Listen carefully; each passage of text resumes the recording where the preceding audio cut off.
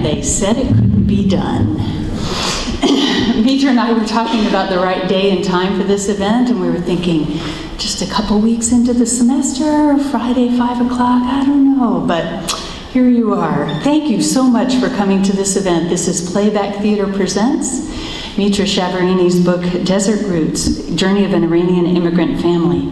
I'm Marcy McPhee. I'm Associate Director of the International Center for Ethics, Justice, and Public Life here at Brandeis University, and it's my honor to be the MC tonight. This event weaves together strands from a variety of parts of campus, and I've asked Mitra's daughter, Donia, to come up and help me with this part. So as I think about all the strands that go into this event, it starts with Mitra, of course. And Mitra's the author of the book that we celebrate tonight, but she also teaches the fall component of the Sorensen Fellowship, a program that I direct within the Ethics Center. It's her superb, challenging coaching. Go ahead and grab a Mitra strand. Her coaching that brings out the best in the Sorensen Fellows as they process their summer internship experiences all over the world and work with her in the fall to capture their experiences in words. So in addition to the strand of Mitra, we have the strand of Brandeis alumnus and playback actor Will Chalmers of the class of '07. And with a small bit of applause for Will. Will is on the worldwide board of the Center for Playback Theater, and he got his start in playback as a Sorensen Fellow.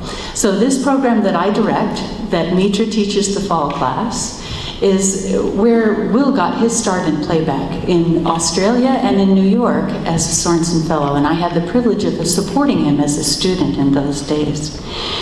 And he had the opportunity to learn and explore this powerful theater technique that you'll see tonight. Another strand, his partner, the Brazilian actress Sheila Donio, also on the worldwide board of directors of the Playback Society.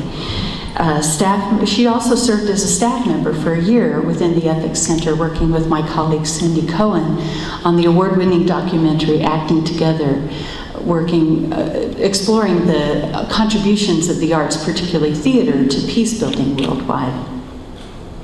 I can't resist, it's not in my notes, but I can't resist mentioning that Sheila's mother and grandmother flew in from Brazil this morning, and we're very pleased to welcome them. See Sheila on stage. Other strands. Will Chalmers and Sheila Donio, the playback actors, are joined by Etta King of the class of 2010, one of the co-founders of what was the Brandeis Playback Society, Nathan Portashaver of the class of '09, another strand, who is one of the original members of the society, Tim Van Ness, a professional playbacker who has offered training on this campus. And that playback team is reunited tonight in what you'll see. Another strand, student respondent Lila Mae Pasquale of the class of 2015, a sophomore, who took a class with me this past spring. So in addition to overseeing the Sorensen Fellowship, I also teach the Immigrant Support Services Practicum. And one of their assigned readings is the introduction to Mitra's book that you'll be hearing about tonight. They read the introduction before it was published, and I asked them to respond to it, and I gave them a lot of latitude in how they might respond, either a written reflection or something else, and Lila picked this something else. And she wrote an original song in her native Tagalog, one of the Philippine languages, which she will perform tonight and give you its English translation, so she'll be our student respondent. Mitra, the author,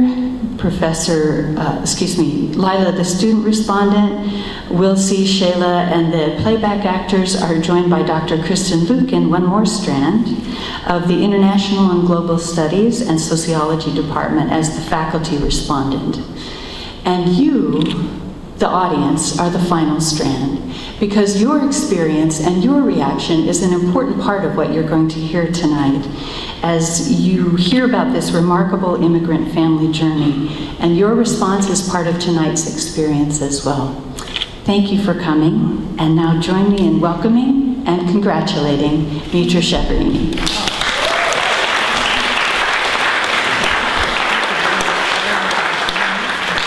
Thank you, thank you. You know me, you know how nervous I am. So bear with me. Thank you everyone for coming tonight on this Friday night. As Marcy said, you've all made the journey to come here, to be here. I see some faces who've done some traveling to be here. I really appreciate it, thank you. I am on a time, they even have time numbers for me tonight, so the main attraction is playback. I'll get right to it. My book is, in essence, is a family biography. Tonight, what I want to do is share with you what the story is about, but my conversation will be about those spaces that are between the pages, the story that's not necessarily marked with words. By that I mean, I would like to talk about the process of writing a family biography. I'll intermingle it with readings so that you also have an idea of how I've told our story. Let's first think about this idea of writing down our family's stories. I can comfortably assume that all of you, to some extent, partake in recording your family's histories. All of us collect family stories in one shape or another. For example, we create family albums. Photos archive our life's history. We capture milestones and events, birthdays, proms, graduations. Through photographs, we sketch characters and their personalities. A photo of a child whose face is covered with gook, or one who daringly dangles from a playground structure, tells a lot about that child's character. And we try to make our photographs chronological. Jimmy when he was 2, Tommy in the 3rd grade, Lizzie's wedding, the progression of our life in an orderly fashion. Time is an important element of those photo albums, as are people and events. So frame after frame, picture after picture, we try to record our family history in family albums. But a lot is left out. Some of the stories that go behind those photographs evaporate, like the Kodak colors that at one time captured them. And there's so many stories behind each photograph, aren't they? Think of a photo that you have, say on your office desk, on your fridge, on your bookshelves, in your wallets. In all likelihood, there's a story that goes beyond that photograph. It's perhaps even filled with a certain set of emotions. Love, perhaps, or nostalgia. We all have those photographs. Behind each of those photographs, there's a story. But the stories behind those photographs are typically lost right alongside our memories. And as the stories perish, the keeper of those photographs. So a photograph holds more than just an image. They hold our stories. And we all have those interesting stories that go behind those photographs. Interesting family histories, an infamous uncle, a crazy aunt, a mother we've never figured out, a father whose domineering personality shadowed ours, brothers, sisters, grandparents, cousins. Family stories abound. But how can we record those stories? And should we record those stories? If we record them, then it's important to acknowledge that we remember these events and characters in a variety of shades and hues. None of us here see an event in the same color, same shade, same hue. We witness life differently from one another. We all have our own perspective. Writing your family stories is no different. In fact, there's a similarity between writing a family biography and writing a memoir. You're recording your account based on your memories of your family's history. I'd like to quote something from Virginia Woolf. In her book Orlando, Woolf says, "Memory is the seamstress, and a capricious one at that. Memory runs her needle in and out, up and down, hither and thither. Memory," Woolf says, "is inexplicable." So memoirs, based on our memories, as you can assume, can be problematic. Such that the New York Times Book Review this year commented against their tendency of oversharing. And in the New Yorker, a memoirist was likened to a drunken guest at a wedding, motivated by an overpowering need to be the center of attention. And the score gets even thicker if the narrative deals with socially unacceptable matters like abuse, addiction, family dysfunction, or even poverty. A memoirist is questioned. Why are you sharing? Why are you telling? So if you want to capture your family stories, how do you do it? To whose detriment? What do you gain and what do you lose? Telling a family biography is a treasure chest of stories, but also a Pandora's box. By definition, to open Pandora's box means to create evil that cannot be undone. There's fear, there's pain, there's anger. Now, the word Pandora originates from the Greek language, of course.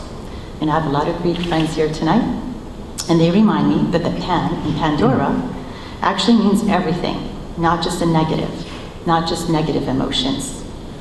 So if we consider Pandora's box and all of its manifestation, perhaps family stories can also have immediacy and redemptive power. And to read about the grimmer parts of an author's family experience can forge a connection between writer and reader that is insightful and healing. I'd like to share with you what drove me to write our family biography. I'll begin by taking you back to 2005. That certainly is not where our story begins, but it's where I put pen to paper. In 2005, my son Nima was 8, my daughter Donia was 4. Most of you here tonight who are parents might relate to this. You know how when you have kids, you feel like you're putting down roots, that feeling of settling, and I don't mean that in a negative way, but a settling that's about anchoring in depth. Well, it was in that point of my life, married, living in the suburbs, that I, a child of immigrants, was feeling for the first time I'm putting down roots. I was feeling depth that I had never felt, only to have this. It was my mother who gave me the news. After 33 years, they were going back home to Iran. She told me my father had made his decision. I had always sensed my parents' connection to Iran, but it never occurred to me that they would yield to the calling of their birthplace. The Iran they had left 3 decades earlier wasn't the same Iran that exists today. I asked myself why my father would decide it was time to go back, especially considering the fact that his damnation of the Islamic government that had replaced the Persian monarchy and of the clerics who had forced him into self-exile was a daily occurrence in our household. Immigrants like my parents, who longed to one day return to their homeland, more often than not pine for a country that no longer exists. They become exiles not of one land, but of 2 countries. Why does an immigrant, even one who, like my father, a proud naturalized US citizen, decide it's time to go back home? What propels them back to their country of origin? When does the feeling of homeland become all-consuming? It's called too difficult to ignore. So imagine how I must have felt at that time, whereas I was hoping my parents, my children's grandparents, should spend more time with us. They were about to pack up and leave our lives. Iran, after all, isn't all that easy to travel to. Their decision hit me hard. I couldn't even swallow it for the first few months. Emotions started to stir in me that I had long buried, and some that I didn't even know I possessed. For example, what it felt like to be immigrants in this country through some turbulent years. The Iranian Revolution, the hostage crisis, the prejudices, the insults, the struggles to get by. Everything came floating to the top in desperate need of purgatory. So I began to write. At first, the only ones I thought would ever read this were my 2 children. It was for them that I began to write. I wanted them to know how and why we made it to this country, what we had to go through to stay, and of course, my understanding of why my father would decide it's time to return. As I wrote and wrote, my audience changed and expanded, and here it is, a book. And I can tell you, if I had gotten a good psychologist, I would have been much easier. So, tough journey. Anyway, to answer the questions that I had, I started to dig into our family's past and weave it into the present. The need to go back to our family history literally consumed me. In a large part, my need to understand things was fueled by watching my mother pack for their trip back. For me, that part was heart-wrenching. Narragansett, 2005. She stands in the cluttered garage surrounded by boxes, holding a dusty and long, untouched ceramic bowl, a school project her daughter made in the 4th grade. She has kept this clay piece roughly shaped by little fingers for many years. Year after year, she has put the stuff of her life into boxes, thinking one day she may want them. That someday never came. Instead, she finds herself picking through boxes, meeting strange memories. She's convinced that, at 74 years of age, it is now time to put her boxes in order.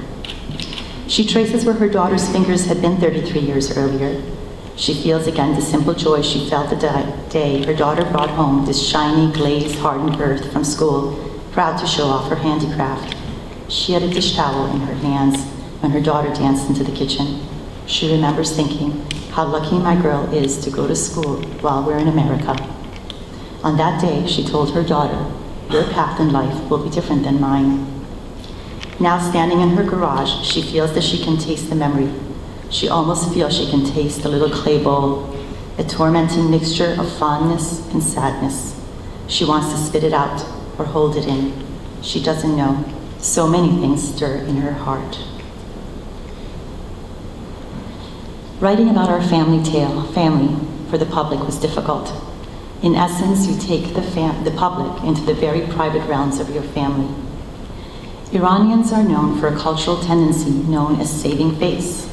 No matter how much we struggle inwardly, we are taught from an early age that we should hide what goes on in the family. We call it abiru. Abiru is our allegiance to hiding ourselves to outsiders.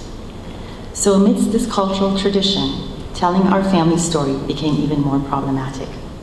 To Virginia Woolf's quote, I would add, memory is personal, and publicizing it jeopardizes abiru. Let me give you an example of that. In the early stages of writing the book, I gave my mom a draft to read. Actually, as a side, throughout the process, I gave my parents, both my parents, drafts to read, although my father wasn't able to read the last 2 chapters. Anyway, so I gave my mom a first draft to read. She read it and then asked me about a particular story that I had not included. It was about my teenage years. Until that point, I thought that the story of my teenage years had nothing to do about my parents or this book. Why include it? I wrongly deduced. This is what I thought. My teenage years had to do about what did my teenage years had to do about my parents' immigration to the United States? My mom, on the other hand, saw it differently. Your life is connected to mine, she said. How could I not be impacted? She said it had everything to do with her story of living in America. So we got into a tug of war of sorts about this.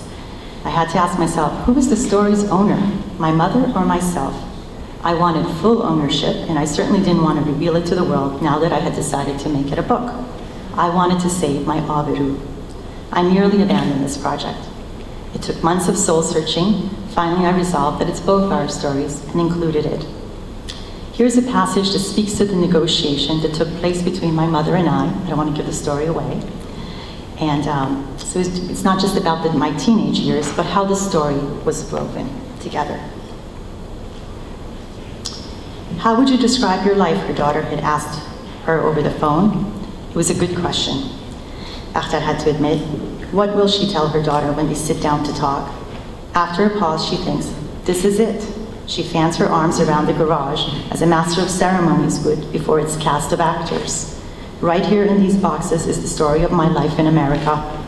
She points to the jumbled lot and smiles sadly. How do I sum up the contents of these boxes? She asks herself. She realizes that to recall the events is one thing, but to string the memories together, to be the storyteller her daughter expects, is another. She knows the notes, but not the tune. If there's a song to write, a life to sum up, her daughter will have to compose it. Now she's curious to know which memories her daughter will want to reveal. Where in time should the narrative begin? Where to end? Whose accounts and which voices will she recall? What part of their life's journey will she chronicle? Which will she ignore? Akhtar wonders if her daughter will include her own teenage years or gloss over them. Now with a husband and 2 kids, her daughter wants to forget those years, to neatly tuck them behind a locked door. Of those years, she keeps no photographs in sight, lest her children see the ghost that once haunted their mother. But Akhtar can never forget. For her, it's an essential part of their story, of her lonely years in this country. Reza was back in Iran then, and Akhtar, a signal mother, in America. Those were the years when Akhtar needed the advice and support of relatives, of loved ones. Yet they were so far away, and they would have never heard her screams of anguish. Akhtar was watching her daughter suffer, but didn't have a clue how to save her or to whom to turn to for help. So family biography is like a memoir, the memories we select and the ones we ignore. And some a memorist wants to ignore, but they simply can't be avoided. Those are the memories that will test one's limits. And again, to reiterate, taking the public to the private realm of your family is truly the opening of that Pandora's box. Now I'd like to read you a segment that speaks to the complicated nature of family relations. For that, I will reach deep in the bowels of that Pandora's box. Combies. Combies. While we were growing up, Combies and I were like any other brother and sister. We teased and poked at each other, laughed and annoyed one another. He once tried to flush me down the toilet. I relate that story to my children these days, and I still manage to laugh when picturing the scene, how he dangled my head over the toilet bowl because I had played a practical joke on him. Combies was the typical Iranian brother whose family charge was to take care of, or rather watch over, his younger sister. I remember him as the person I'd run to if I had a nightmare. I never dared to go inside my parents' bedroom. I remember him tutoring on my schoolwork and passing along some of the best books I've ever read. And in my teens, if Baba ever allowed me to attend a party, Combies was my chaperone. But these days, Combies doesn't speak to me. We haven't spoken since we were in our 20s. My children have never seen their dai, their uncle. I believe Combies has changed. I liken him to Richard Rodriguez, the Mexican-American author who writes eloquently about being estranged from his culture and his family. Combies fills that role in our family, the successful, fully assimilated American who has little empathy for the culture he has shed. Combies' story has been the most difficult for me to write about. During the process, I experienced much more emotion than I bargained for. Than I could process. When you write about a brother you've lost, it's like digging for a lost bond. You till dead soil, turning it over and over as you look for answers. In the muck you deal with, you plant seeds of doubt. Finally, you reap regret. In trying to portray Combies' role in our family, I've had to struggle to understand certain events. I've wondered how much of it has been fate, how much of it choice. In the end, writing about my lost brother has allowed me to comprehend deeper connections within our family roots, connections that explain why Combies and I had a doomed relationship right from the very start. As you can tell, my relationship with my brother is severed and complicated. Combies' story here shows that there are ripple effects that go way beyond our present time and space. My relationship with him is a good example of how it had changed before either of us were born, conceived for that matter. The fact that our family is broken in that sense isn't anything new. Many of you can probably commiserate with that, and in fact, this is a common theme that pops up when I speak to people about this book, the fragility of family bonds. But I believe my broken relationship with my brother is in part due to the nature of immigration. Some of us immigrants assimilate, some of us don't. Some of us fit in easily, others not. In trying to create new identities on new soil, some of us decide it's better if we let go of our past. Immigration certainly has its affiliated costs, but there are benefits as well. If it were not for immigration, my path would have never crossed with my husband's. In the highly stratified Iranian society, lines that are drawn along caste and class, we would have never been able to meet, have a relationship, much less get married. This last passage that I'm about to read speaks about my husband's final seconds on Iranian soil, just months before the Iranian Revolution. He was only 17 years old.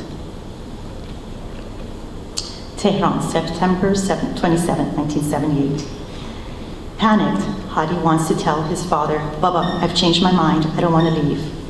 But he's unable to utter the words that are stuck in his throat. He simply can't raise his voice above his father's whispered prayer, much less above the frenzied noise of Mehrabad airport. "Go in the hands of Ali, my son," his father says, holding a Quran above his son's head. His voice, steady and comforting, recites the verses of Banyakad. Something keeps Hadi from telling his father how scared he feels. He knows that if he turns back, he'll shatter his old man's hopes. He also fears his father would become the butt of everyone's jokes. Hadi knows how much this trip means to his father. To buy his son a ticket, he has sold everything they own of value, a plot of land and 2 carpets. He knows that his father is tearing apart his most cherished possession, his greatest source of pride, his family. He knows that if he were to say that he'd had a change of heart, he'd disappoint his father. He would never be able to look him in the eye. Until they reached the airport, the notion of going to America was like a dream, conjured by a rural adolescent's frivolous sense of adventure. Then, in that delirious airport scene, Hadi grasped the depth of what was happening. He suddenly understands that besides some cash, which his mother has sewn into the seam of his underwear, he has only himself to rely on. He realizes he's leaving home. This hits him like a brick.